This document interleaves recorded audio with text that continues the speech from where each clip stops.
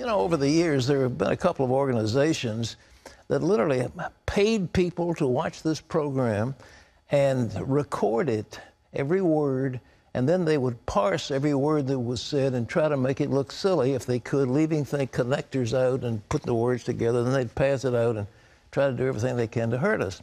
They call that hate watch. Well, there was an outspoken atheist whose name was Mike Adams. He used to be among these groups. He just watched all by his own, but he cursed us. So this campus radical is here today. Take a look.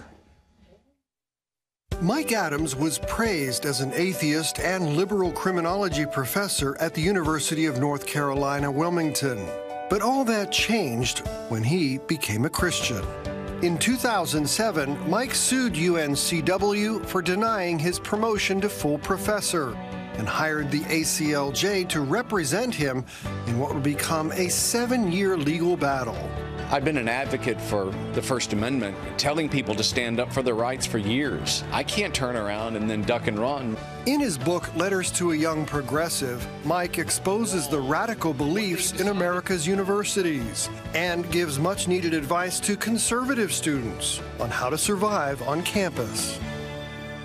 Well, with us now is living proof that at least one conservative teaching at a college in America. Mike Adams has written a book he's called Letters to a Young Progressive and How to Avoid Wasting Your Life Protesting Things You Don't Understand. Mike Adams, good to have you with us. Thank you so much. Thanks for having me. You were voted Teacher of the Year in your college, University of North Carolina in Wilmington, twice, 2 times. You were Teacher of the Year. I was. But they turned against you. Why? Well, in 1998 and 2000, I was Professor of the Year, but then later on in 2000, I actually converted to Christianity. And I'll tell you something, Pat, it's the people who talk about tolerance and diversity the most often that are actually the most diametrically opposed to it. So I learned that the hard way. Well, you know, I would think down in North Carolina, nice people down there in Wilmington, I have many friends at the UNC.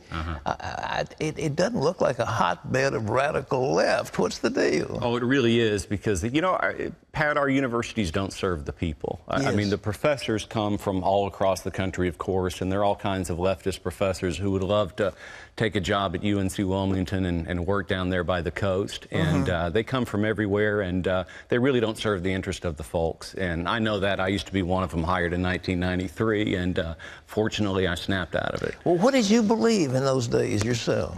Well, you know, I had lost my faith in college, and, you know, I was a secularist, and it's funny, that's one of the reasons why I used to watch the 700 Club and just hurl profanities at people like yourself and Jay Sekulow, because I believed in all that stuff. Well, and, fortunately, I couldn't hear you. Well, I drove up so you'd forgive me, Pat. I hope you'll accept my apology. But I believed in all that stuff, you know, and I had a radical secular worldview. What specifically did you believe? Well, I actually was somewhat of a cultural relativist back then, and thought that we ought not to judge other cultures by the standards of our own culture. And, you know, that collided with reality a few years after that. When I was on a teaching exchange in Quito, Ecuador, and I actually went into a prison, and I spent a few hours in there, and I actually saw, Pat, for example, a savage beating of a prisoner while I was in there. I mean, they club people in there and beat them severely and deny them due process. They, as in the system of justice. The system of justice in Latin America. They'll deny people trials for years for a misdemeanor. And I went in there and experienced that firsthand, and I realized, you know, that's a worldview that doesn't make any sense. I mean, there has to be an absolute moral standard out there. That was the thing. If you were an intellectual, you could say there's no such thing as an absolute. That was the big deal. And actually, one clerk of a justice, I think Justice Vincent, got that into the Supreme Court. You know, as the Supreme Court, there's no such thing as an absolute. Right, absolutely. Yeah, absolutely. There you go. Right. But that worldview did indeed collide with the reality, and so that was just the beginning of my process of waking up. What did they do to you once that became known that you were no longer a relativist? Well, it's interesting. Later on, after I had an experience on death row, actually in Texas, I was interviewing a mentally handicapped prisoner there, and he actually quoted John 3:16 to me. And I realized I had never read the Bible, and I called myself an educated person. So I actually went into a study of Christianity. lasted for about 9 months and had that conversion specifically to Christianity in the year 2000. And shortly after that, I started to criticize the university for its lack of commitment to ideological diversity and just the incredible ideological echo chambers that colleges have become. And also their strong antipathy towards free speech and religious freedom. And I actually started to speak out about it and eventually write about it on a column for townhall.com. And a few years later, when I went up for that promotion to full professor, the guy who had been counted as the, Professor of the Year 2 times by his university was judged to be deficient in every single area: teaching, research, and service. And so... Who made that determination? Well, I had a radical Marxist chair of the department, and Marxist in North Carolina? Oh, you better believe it. And the entire department really is very left. I'm shocked. It's true. And so when that decision was made, then, Who hired a Marxist to teach at that school? Well, another Marxist. That's the answer. So the faculty had taken over, the inmates ran the asylum. So that's been the case for a long time, certainly. And so when that decision came down, we had to decide whether we were going to fight. And fortunately, I had some good friends, including David French, who at that time was with the ADF. And we got together and we decided we were going to fight that thing, Pat. We had no idea that it was going to be a 7-year lawsuit. Another person that you had mocked, Jay Sekulow, became your counsel. Yeah, that's interesting because, David French had switched over to the ACLJ in the middle of the lawsuit. So it ended up being this joint effort. And so Jay was actually involved in my appeal. So, here I am 15, 20 years later after I used to curse this guy. I've converted, and now he's my lawyer. So, well, did he win? We actually had to fight that thing for years, going before the Fourth Circuit to actually win a jury trial.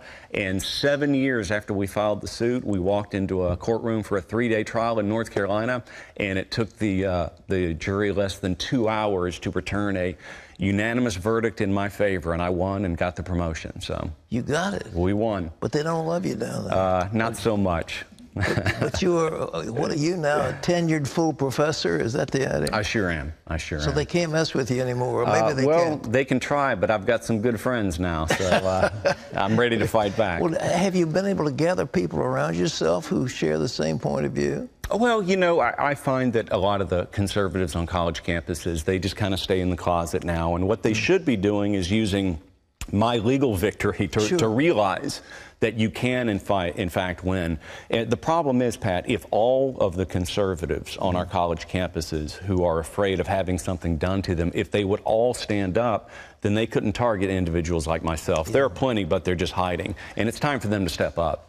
Well, what do you tell young Christians who are going to college? Because, you'd think college is supposed to be a big deal, but it's really a brainwashing session for most of these kids. Well, they've got to be prepared. I teach every summer at a worldview ministry now in Colorado called Summit Ministries.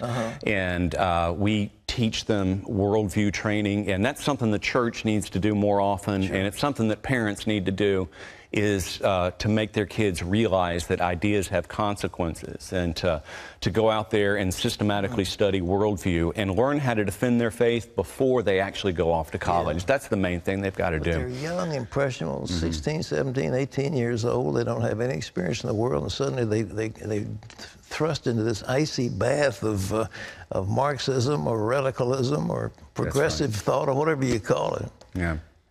And it's terrible to think about. Well, I'm pleased to report that we have a university right now that has close to 7,500 students, and we have 7 college presidents who have graduated from our school, and 800 teachers of the year. So we're making a difference, but I hope you'll be. Well, you're still down there in North Carolina. I'm still down there. And, I can't believe it. Yeah. Well, I went through 7 years of litigation. I wasn't going to leave after the victory, so they're stuck with me now. Well, Mike has got a book. It's called Letters to a Young Progressive.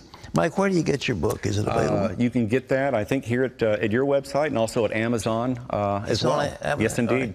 You need to get this. I mean, Letters to a Young Progressive. I mean, it's tremendous. Mike, thank you so much. Thank you so much. Thanks for having me. Courage, brother. God bless you.